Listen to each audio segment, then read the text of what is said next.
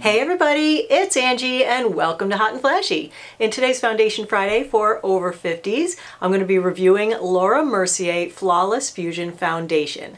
This retails for $48 for 1 ounce and it comes in 20 shades. This foundation promises to be a 15-hour wear, matte finished, pore minimizing, oil controlling, weightless, medium to full coverage, sweat, humidity, and transfer resistant foundation that would not oxidize and would generally make my skin look better than it is. So I'm going to put it to the Angie test today. We're going to see if all that is true and if it is a keeper or not. So this is packaged in a frosted glass bottle and it has a pump dispenser. This foundation is a water, isodicane, and silicone base, and it does have a tiny amount of SD alcohol, but it's way down low on the ingredients list. The 20 shades are broken up into cools, neutrals, and warms, but I gotta say all of these are very, very warm, even the cools. So the swatches that I'm showing you are 1N2 Vanilla, 2C1 Ecru, 2N1 Cashew, 3C1 Dune, 3N1 Buff, 5N1 Pecan. And look how warm they are. Can anyone tell me what is going on with foundation colors these days? Are they all buying their pigments from the same pigment house and they have all just skewed very much to the yellow, orange, tan side? Or they oxidize really badly? So just a little complaint if anyone in the world of making foundation is listening. The recommended application for this one is to apply with either fingers or a blending sponge. I wore this for 3 days already. Today is the 4th day. All right, so going along with their recommendations, the first day I tried applying it with my fingers. I put it on over my favorite sunscreen, which is the Australian Gold Botanical Tinted Face SPF 50 lotion. I did not use a primer and I didn't use any setting powder. Putting it on with my fingers, this was a hot mess. It has a sticky and glue-like consistency with very little slip. It sets up really quickly, so it was difficult to blend. It tended to skip over my pores, leaving little black holes in my skin. Applying it with the fingers, the coverage was a solid medium. I would even say almost to full. The one nice thing I can say about it is that I did like the demi-matte finish. I didn't really find it to be particularly smoothing on my pores or on my textured skin either. It cracked on the surface and it also settles into wrinkles right away, accentuating them.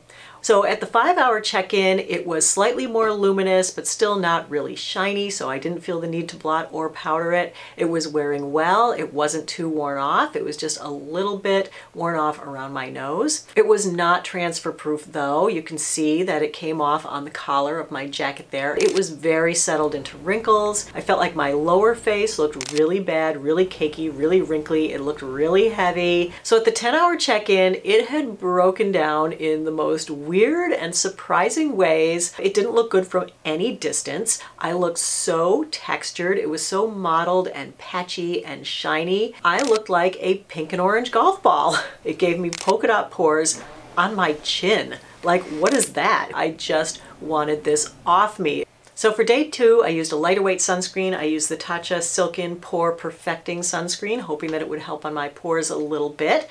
And I applied it on one side with a sponge and a brush on the other side. I didn't use any primer. I feel like the sponge gave sheerer coverage. The brush side goes on heavier and doesn't blend as well. The coverage was uneven and broken up on the surface. The finish is more luminous with this sunscreen than matte. I did powder the T-zone with my IT Cosmetics Bye Bye Pores powder, but unfortunately, again, it had settled into wrinkles on both sides of my face, although there was definitely more settled on the brush side than on the sponge side. At the 5-hour check-in, it looked okay from a distance. It had gotten more luminous again. It was a little bit worn off on my chin and around my nostrils, and it looked textured, but overall it looked fine. At the 10-hour check-in, it was only slightly more worn off and more sheer, but overall you could kind of still see that it was in place and it wasn't as patchy as it had been the day before.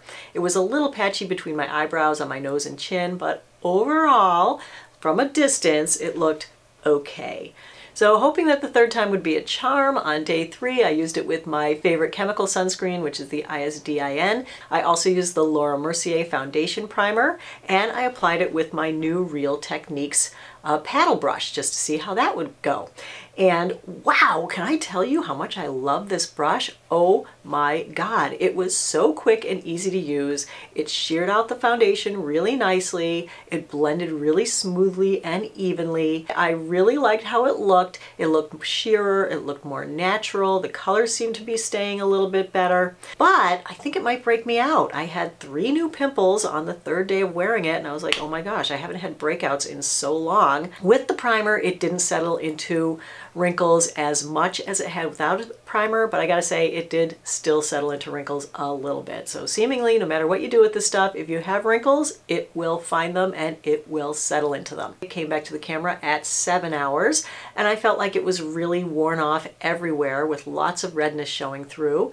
I felt like it was looking shiny and patchy and generally kind of bad, and again, it had transferred all over my collar. 10-hour check-in, no improvements since 7 hours, so not looking great, looking bad again. So 3 days of wearing it, 3 not terrific results. Things settled in wrinkles every time. Pores didn't look great by the end of the day. And it's giving me a little bit of that pinprick where it didn't fill in my pores there.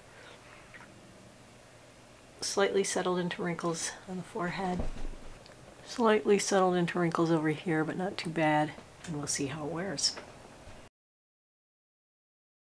All right, it's a first. The Laura Mercier doesn't look gross after 5 hours. Okay, so this one doesn't agree with any sunscreen. So if you are committed to your sunscreen, you can't be committed to this foundation. It's not disguising or blurring anything, but it looks good. It stayed in place a lot better today. It's not all redness showing through, but it's not fantastic either. Chin's a little pink. It's definitely kind of sliding around, looking cakey and very textury there. I think it's all right. Definitely feel like this breaks me out though. I've had more pimples this week that I've been testing this than in a long time. So let's move on with the things that we do. Let's do the phone test. Okay, here we go. Sparkly, clean, super shiny phone glass. Oh, hi. Bye-bye. All right, elapsed time, what, 10 whole seconds? Yeah, fail. Well, let's do the flash photo test. I don't love it in flash pictures. I think it looks a little masky. And what else should we do here? Oh, I went outside. It is freezing out. I had to dig out my winter coat and my scarf and my gloves. Shockingly, I wasn't offended by how it looked outside in the bright sunshine, and especially since I did use powder on it today, it didn't look like, you know, too terribly masky or cakey. I was shocked. And in the kitchen, I actually thought it looked pretty good too, so go figure. So let's go over the pros and cons on this one. On the pro side, we have that it felt non-drying to wear. It was medium wearing-ish, like you could get over 5 hours out of it, but definitely not 10 or 15. It was definitely a solid medium coverage, and you could build it up to full coverage. It is buildable, and it has a nice finish. I think the finish is probably what I liked most about this, is because it was a matte, but not a flat matte, and it did stay reasonably not too shiny all day long. All right, on the con side, settled right into all my wrinkles. Settles into pores sometimes, makes your pores look worse in the afternoon sometimes. It skips over pores in some applications. It's definitely transfers all over everything. It'll be on your clothes, it'll be on your hands. The shade range is very difficult. These run very, very warm. And I felt like it did accentuate texture, especially later on in the day. And so the search continues. Now, I always like to tell you what are my top foundations in case you're looking for a great foundation. Of course, my Holy Grail foundation has been and continues to be, I always like to clean it too, the Chanel Perfection Lumiere Velvet. That is a beautiful foundation. My second runner-up is the YSL All Hours foundation. Then always in my top 5 is the IT Cosmetics CC Plus cream. All right, so that's the video for today, everybody. I hope you found it helpful and informative. If you did, give the video a like and subscribe to my channel. As always, thank you so much for your time. I really appreciate your watching. So have a great day, and I will see you in the next video. Take care. Bye-bye.